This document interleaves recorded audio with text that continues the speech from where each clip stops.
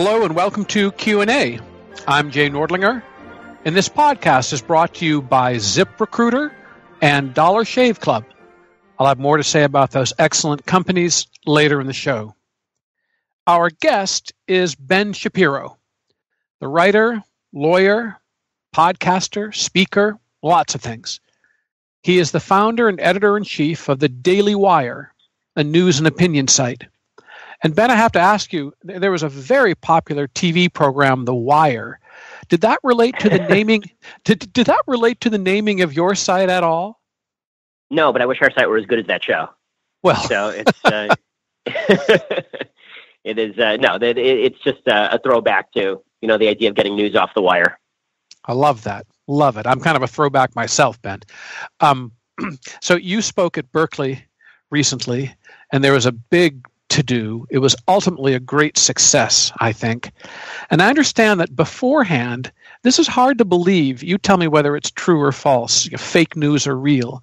Is it true that the university offered counseling to students before your arrival in case they were traumatized by the idea of your showing up and speaking? That can't be true, can it?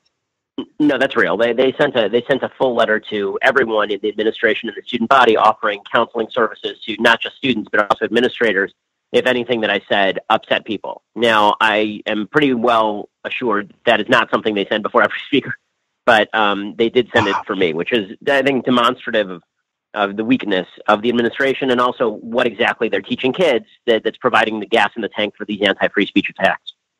Yeah. Now, speaking of these attacks, Ben, the violent types, the worst protesters or disruptors, are they university people or do they come from the broader leftist Oakland community? I've heard conflicting things. Do you have a sense of this? Yeah, I mean, what I've heard from the police, and I believe I have no reason not to believe the police, is that they're coming from the outside community. The vast majority of Antifa are not students at the university. There may be a couple, there may be a few, but the vast majority are coming from outside groups and agitating. And the way that they operate is that they infiltrate large crowds of students without a mask, and then they'll jump out, put on a mask, throw something at the cops, fade back into the crowd, and then disappear. And that's sort of the tactic they like to use. So I think Antifa is still a relatively small group, but they take advantage of bigger crowds in order to look like they have bigger numbers. Ben, when you were there, did you have a sense that there was violence in the air or that something really unpleasant was a possibility, or was it relatively calm? No, I think that if the cops hadn't been there, then it definitely would have gotten violent. I mean, there were 9 people arrested as is, so it wasn't like there was nothing that happened. There were 4 people arrested for carrying weapons. There was somebody arrested for spitting on the police. I think that. And this is what the police told me, too. They said if this is the first event in years where they've been told, do what you have to do to tamp down the violence. If somebody acts violently, arrest them. If somebody puts on a mask, arrest them. Being given that sort of power and also being told to show up en masse, that meant this is the first time in a long time the Berkeley police have actually felt that they had the capacity to do what they need to do. Ben, being there as the center of attention, was it sort of exciting or was it more disturbing? Do you know what I mean by that? Or was it some combination? Yeah.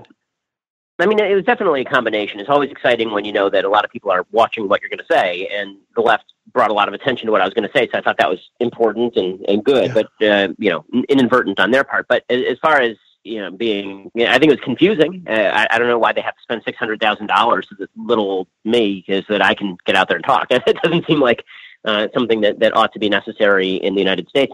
And also, sorry, Ben. Did you say $600,000? Yeah, that's what they spent on security.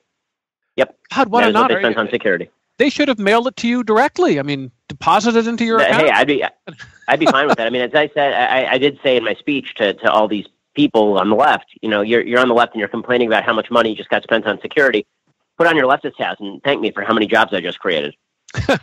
Wonderful. Well, ladies and gentlemen, we are listening to Ben Shapiro. I sometimes think of him as Ben Shap. And I'm Jay Nordlinger of Q&A, and we'll be back after this word from a sponsor. By now, you probably know that Dollar Shave Club ships amazing razors for a few bucks. I've been a member for a while, and I love my shave. What you might not know, I didn't, is that Dollar Shave Club has products for pretty much everything else you need in the bathroom. Body wash, shampoo, hair gel, lip balm, etc. This other stuff makes Dollar Shave Club all the sweeter. At the store, there are many, many options, and you sometimes can't tell the difference between them.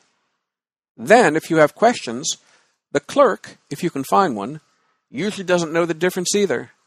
They know as little as the customer. DSC makes it easy and convenient for you to upgrade your shave and your bathroom. Now you don't have to set foot in a store to get a high-quality shave and grooming products. Dollar Shave Club will deliver them right to your door.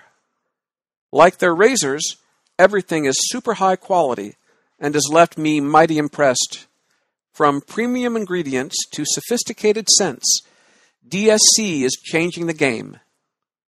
If you're tired of nonsense at the store, now's the time to try out Dollar Shave Club. For a limited time, DSC is basically giving away their starter set to new members. For only $5, this set features their executive razor and 3 trial-size versions of their most popular products. These help you stay fresh and clean. In your first box, you will receive their shave butter, body wash, and One Wipe Charlies. You will also receive their executive razor, which includes their premium weighty handle and full cassette of cartridges. After the first box, replacement cartridges are sent for only a few bucks a month. This offer is exclusively available at, and here's the web address, dollarshaveclub.com/QA. That's for this podcast, Q&A, of course. Here's that address again, dollarshaveclub.com/QA. Dollar Shave Club's high-quality products will have you covered from head to toe and smelling sweet. There is no better time to try the club. I'm Jay Nordlinger with Q&A, privileged to be talking today with the famous, infamous, wonderful, and consequential Ben Shapiro. Ben, I did just a little bit of writing about Berkeley, and I heard from some students, from some alumni, really, as one often does, saying, look, I was conservative, I had a great experience there, had a wonderful education, the administration was friendly, it wasn't so bad. And then I also hear these horror stories, and I'm sure all of it's true. I'm the type to believe the horror stories, and I sometimes think that college campuses are just, they're all dominated by Melissa Click. I think that was her name. That yeah. The zoo. So, but sometimes the reports are confusing and contradictory. I suppose it depends on what you study, who your friends are, whether you're sort of out and proud or more. Do you know what I mean, Ben? It's hard to get a handle on the thing. I want to be realistic, but I don't want to be a right-wing paranoiac, and I've spent a great deal of my life as a right-wing paranoiac, justifiably.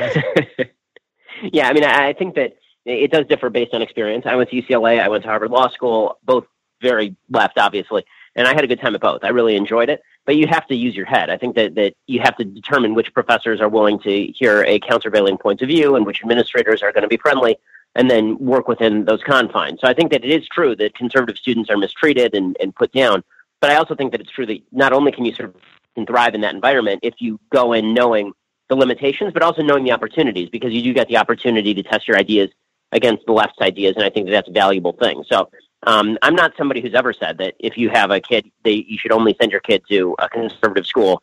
I've always said that if your kid can take it, it's good to send them to a non-conservative school so they can test their ideas and strengthen their convictions. But if the kid has no conviction, then obviously bias is going to have some impact.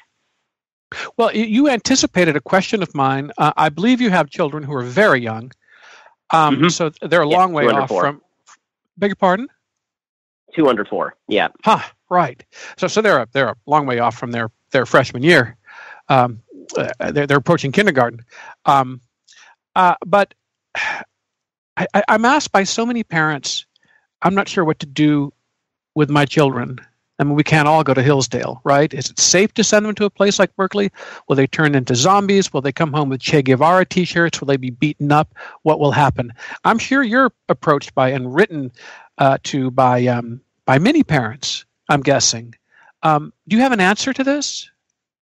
Yeah, and the answer that I usually give is it really does depend on the kid. If the kid is strong in their values and is seeking to strengthen their capacity to argue, sending them to a left place is not a terrible idea. It also depends on what they want to major in. If they're majoring in sciences, I'm not sure it matters a great deal whether they are left or right, because if you're an engineering major, I don't think it has too much of an impact in the classroom.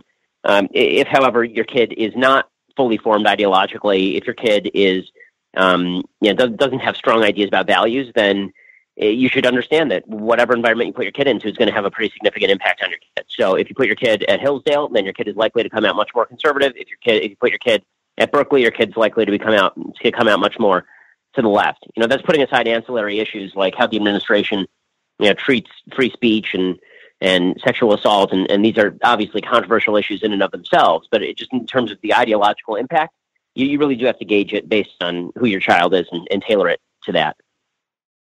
Ben, do you think there's something weird or something toxic about Berkeley? Is it different from UCLA, or do you think Berkeley is fairly representative of our leading universities? Well, I think in terms of ideological breakdown, it's pretty representative. I think in terms of violence, it's not. So, I went to UCLA. UCLA is just as left as Berkeley. I don't think that's really even controversial. It's just that at Berkeley, everything is exaggerated, and Antifa has made things much worse. I mean, I spoke at Berkeley a year and a half ago, and it cost zero money for security. Right? I had my two security guards. There were no protesters, no problem. In the last year and a half over there, it's become very bad. But it's not just Berkeley. I mean, at Cal State Los Angeles, I spoke there in February 2016. Right before I spoke at Berkeley, in Cal State LA, they basically had a riot. So it depends on the campus. It depends on the timing. It's pretty wild. I would say I speak on 25 to 30 college campuses a year, and anywhere from 5 to 10, things get dicey in some way. Some of them, really get dicey, like Cal State LA or like Berkeley. Some of them, the administrators are insane, like DePaul. And most of them, it just goes fine. I come in, I speak, no problem. Ben, I understand there's going to be some kind of free speech week at Berkeley with Milo and those guys. Are you part of that? So I am not part of that. I would not be part of that because I object to Milo on a deep moral level. I think Milo is a scourge to the movement. I think he's awful for conservatism, and I don't think he's a good person. So I think that Charles Murray's very colorful description of Milo is mine as well. So, I have no interest in engaging there. I actually, look, I think Milo, like everyone else, has a First Amendment right to speak where he's invited in places like Berkeley. That said, I do get the feeling that there is something of a bit of a scam going on from what I'm hearing from people on the ground at Berkeley. The scam being that Milo and crew have not jumped through any of the hoops that we jumped through. We worked with the administration for months in advance of the event, and a lot of those requirements were very burdensome, I think needlessly so. But apparently the folks working with the Free Speech Week have not done like the most elementary preparation because they're hoping that, number one, it gets shut down and they can blame Berkeley, or number two, that they go and it gets violent and then they can be the victims. So my feeling is that you shouldn't have to manufacture victimhood at the hands of groups like Antifa. Antifa will do it all on its own. Yeah, and when it comes to these provocateurs, I mean, people who are 100% provocateurs, I think of a phrase from the 1960s: benign neglect. Sometimes that's the best approach. Anyway, yeah, that's right. Yeah, talking with Ben Shapiro, I'm Jay Nordlinger. Back in a moment after this word from a sponsor. Are you hiring? Do you know where to post your job to find the best candidates? With ZipRecruiter, you can post your job to 100-plus job sites with just one click. Then, their powerful technology efficiently matches the right people to your job, better than anyone else. That's why ZipRecruiter's different. Unlike other job sites, ZipRecruiter doesn't depend on candidates finding you, it finds them. In fact, over 80% of jobs posted on ZipRecruiter get a qualified candidate in just 24 hours. No juggling emails or calls to your office. Simply screen, rate, and manage candidates all in one place with ZipRecruiter's easy-to-use dashboard. Find out today why ZipRecruiter has been used by businesses of all sizes to find the most qualified job candidates with immediate results. And right now, listeners to Q&A can post jobs on ZipRecruiter for free. That's right, free. Just go to ziprecruiter.com/free trial. Hear it again, ziprecruiter.com/free trial. And happy hiring. We're listening to Ben Shapiro, founder and editor-in-chief of the Daily Wire, and I'm Jay Nordlinger with Q&A. I'll give you kind of a funny memory, Ben. I was interviewing Thomas Sowell once, and I said something like this. I said, who has treated you worse in your life, fellow black people or white liberals? And he gave that wonderful deep chuckle and said, too close to call. And I'm thinking how odd it must be to be Ben Shapiro, because on one hand, by the left, you're called a dastardly right-wing white supremacist. And from some on the right, you're damned for not being a white supremacist. How weird. You're damned on the left, damned on the right. I guess, as with Thomas Sowell, I have to ask you, who has treated you worse, or is it too close to call? I would say in the last year and a half, it is too close to call overall. I would say in the last year, and if you'd asked me 6 months ago, I would have said that the alt-right treated me the worst. If you ask me now, I would say the hard left is treating me worse, but it does vary by day and by week. Do you feel sort of like, are you a pinata, Ben? I mean, it just must be so weird being you. But of course, you have it is weird. Hundreds of thousands of fans. In my speeches. Yeah, I've said in my speeches, it's like I'm not a victim. Thank God, I lead a really happy life. I have a wonderful wife and 2 kids, and I live in a nice house, and I have a job that I really enjoy, and I get to talk to people all the time. So that's a lot of fun. But as far as the last year, I've been condemned as KKK by Black Lives Matter and Black Lives Matter by literally the KKK. So it's been a very weird year. But I feel like that's where a lot of reasonable people have ended up, is being condemned by the nutcases on both sides. And I think that if the last year and a half hasn't brought the insanity out in American politics, I don't know what would. Yeah. Well, Ben, let me throw this at you. I jotted a tweet about you the other day, and I said that you were, wonderful, intelligent, blah, blah, blah, and cheerful. And I got lots of messages from Ben Shapiro fans saying, cheerful? What are you talking about, Ben? And I said, listen, it's hard to find a photo of Ben Shapiro on the internet that is unsmiling. Almost every photo I see of you has this almost look of glee and relish on your face. I regard you as cheerful. Do you regard yourself as cheerful? Yeah, I do. I think that's a dirty little secret, is that I actually really enjoy what I do, and I enjoy life, and I enjoy politics, and I think a lot of this is fun. So it is weird. I think that because I am so hard-charging in my language, because I'm very strong in my language, people tend to assume that it's because I'm cynical and miserable, and that is very far from the case. And I think that it's easier to caricature people on the right as misanthropes than to acknowledge that they might actually be having a good time just engaging. Listen, it's hard for me to think of you unsmiling. Here at the end, our producer Scott Immergut was telling me that you've been involved very, very recently in the last day or so in some kind of clash with the comedian Jimmy Kimmel and healthcare. Do you care to say something about that, Ben, before we close here? Sure. I wouldn't really characterize it as a clash because I'm not sure that he's aware of my existence. But I think that, the basic conflict was that Jimmy Kimmel has been promoting this thing about Obamacare being the greatest thing in the world and socialized medicine being the way to go. And he's been using the experience that he had with his baby son, this terrible experience where his baby son had a congenital heart defect and had surgery at Children's Hospital of Los Angeles, and he's been using that as sort of the leverage point to push his political point of view. And I've been writing about this for a couple of months. I wrote about a piece about it today where I said this is really, I think, wildly inappropriate, and I think we should not base public policy on personal experience like this. And I have a little bit of credibility to say that because my daughter had an ASD, an atrial septal defect in her heart. She was operated on by exactly the same surgeon as Kimmel's kid at the exact same hospital, and my wife has worked at that hospital because she's a doctor. So, I know a little bit about that hospital, and I know a little bit about what it feels like to go through that. And that does not make expertise. This bizarre notion in American life now that experience of tragedy makes you an expert on the underlying issue, it's utterly insane. I mean, it's like saying that being a victim of terrorism suddenly makes you an expert on Iranian foreign policy.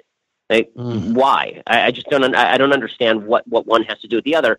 But we're a feelings-based society now, so we all have to sort of grant higher levels of moral credibility to people who have suffered, even if they don't have higher levels of knowledge. Well, ladies and gentlemen, we have been listening to Ben Shapiro. He is, as far as I'm concerned, an MVP. He has a lot of nerve, the right kind of nerve, and strength to your hands, Ben. Hey, thanks so much. I appreciate it. So long, everybody. Till next time.